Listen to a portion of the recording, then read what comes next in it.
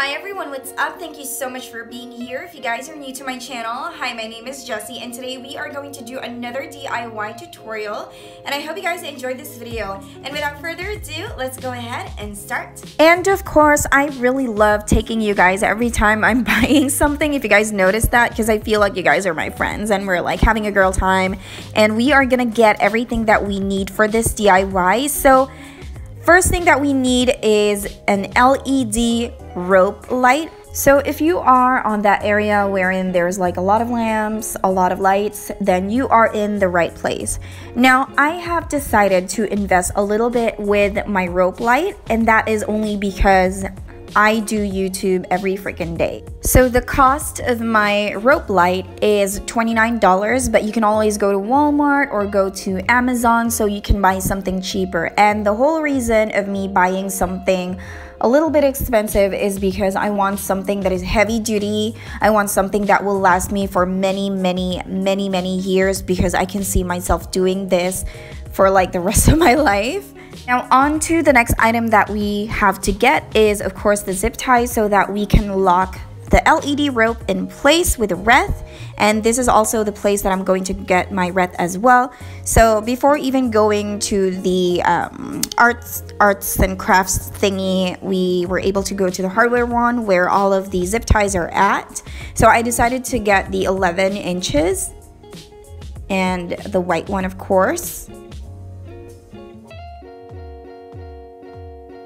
I got mine for $2.97 and they are a lot in one pack, and the reason why is because in our house we do have a lot of cords that are just dangling around, so I'm thinking that, you know, I'm gonna zip tie them so they look neat and nice, and so the dogs won't, you know, play with it. Moving on to the arts and crafts aisle, and this is where we are going to get our Wreath. So obviously this is going to be our base. By the way, I didn't invent this DIY. This DIY has been in the beauty community for like a really long time. And when I was modeling back in the day, I could see some people and makeup artists have this. So yeah, that's where I got the idea from. So basically, I'm just adding a little bit of tweaks on mine, since mine is just a little expensive. Actually, not just a little expensive. Mine is ridiculously expensive, but you guys get the picture. It's still cheaper compared when you are buying like the actual ring light, because sometimes it may cost you like $150. And the lowest amount that you can make a DIY ring light is around $25. So basically, it's going to be up to you how you are going to buy your materials. Okay, so let me just introduce you to the gang, aka everything that you will be needing with this DIY. Of course, the zip tie, and you have your base right over here. This is called a Wreath, your LED rope light.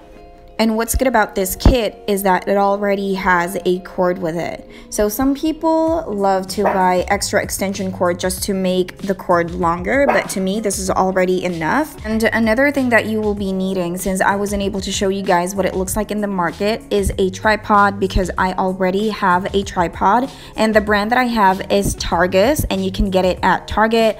But I would suggest for you guys to buy something from Amazon because it's way cheaper and you'll be getting the same exact thing. Because the thing about me is that I don't like waiting. If I can buy it in the store, I'll buy it in the store. Also, for example, if there's a boo-boo in the light per se, like if it does not turn on or if it shuts down like just the first week that I have tried it, I can return it with convenience, and you know, it can get resolved in a very convenient way. So another thing that you would need is a foil, and you can just buy this at the dollar store, and the purpose of this one is to have more reflection and so that the light will go towards you, not like spreaded like that. I don't know if I make sense, but you guys get the picture. So I know a lot of people would rather use a cardboard box to support their foil. However, the reason why I am choosing a folder is because I want mine to be flimsy, because I want it to pretty much cover or hover the Wreath that we have, if I make sense. Because if I'm gonna use like a cardboard, it's just going to stick out like a whole ring, but I want mine to look like it's wrapped around it, kind of, sort of. So first we are going to measure it. Let me just remove this real quick. so that we know the size. 2 folders is actually enough, and I have a sticky tape. I'm just going to connect them together.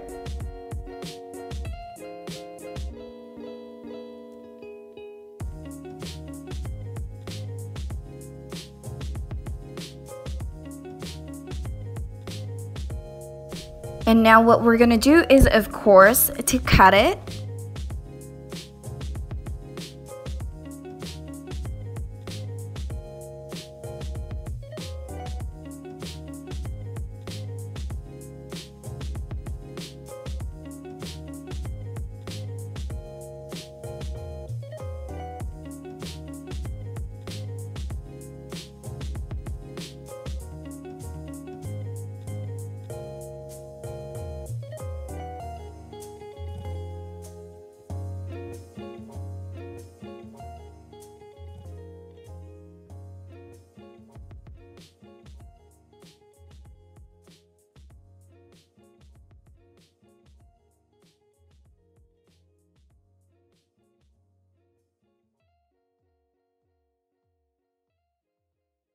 And now it is time for the foil. So first I'm gonna get like a large portion of it and then separate them in the middle.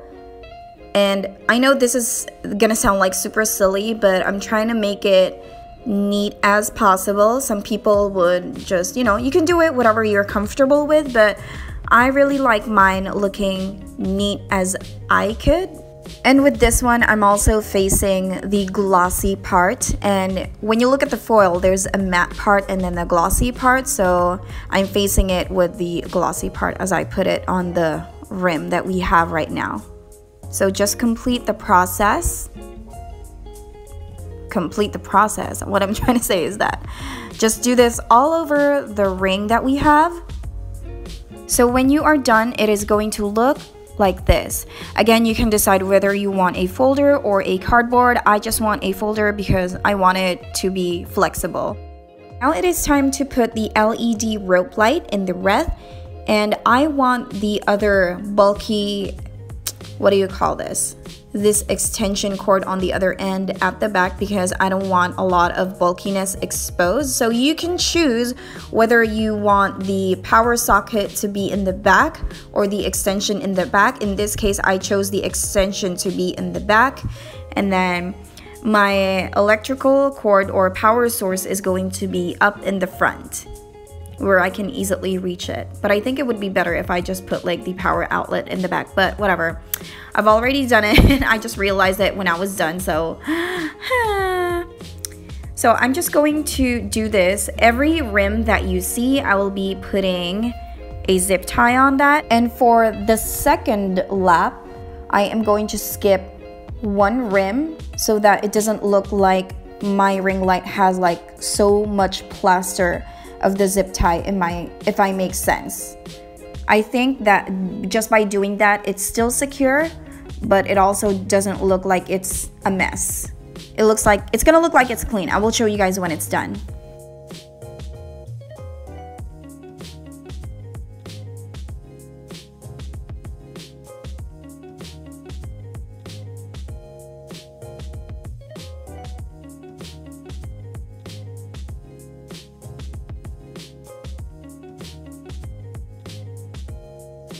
Now this is a part where I'm talking about me skipping one rim, because to me, having a lot of zip ties in the cord is, you know, kind of look messy, but some people like it that way, but I like this one better because you'll be getting the exact same tightness and security around it. It's just like, to me, it's less mess. Not really mess, but you guys get the picture. It looks more clean. By the way, I truly apologize if I wasn't able to upload this early in the morning. Last night when I was transferring files from my DSLR, girl, I don't know what happened to me. I was just waiting for it, and then I woke up 12 p.m. It's crazy. When you are done, you will have something that looks like this. See what I mean that it looks like super clean? That's your finished product basically. So some people like it like that. And let's add the foil rim.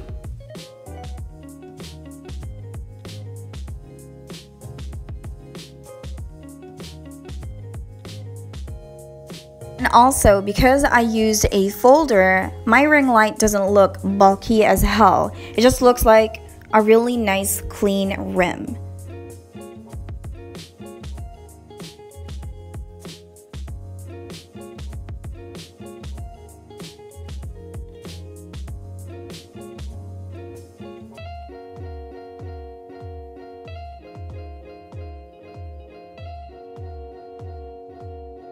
Now let's move on to the part wherein we have to attach it with the stand.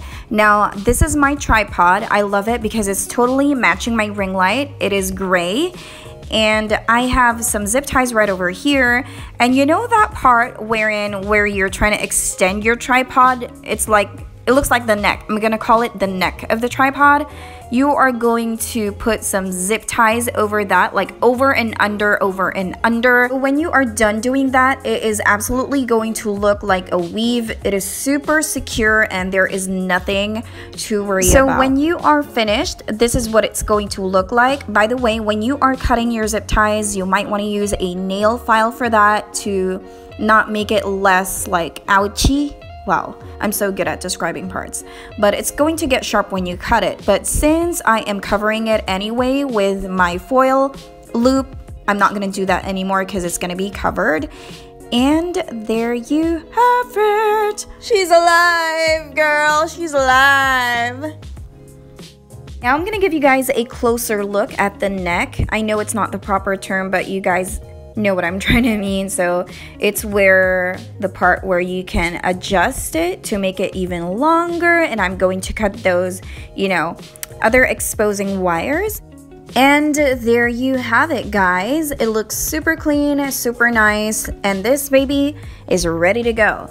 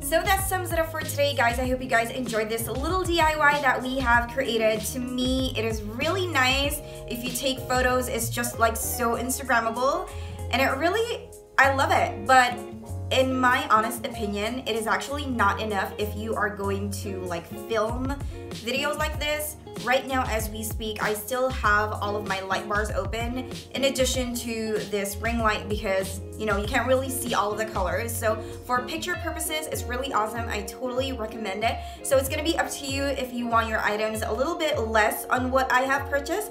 So that is all for today, guys, and I will see you guys on my next video. Bye!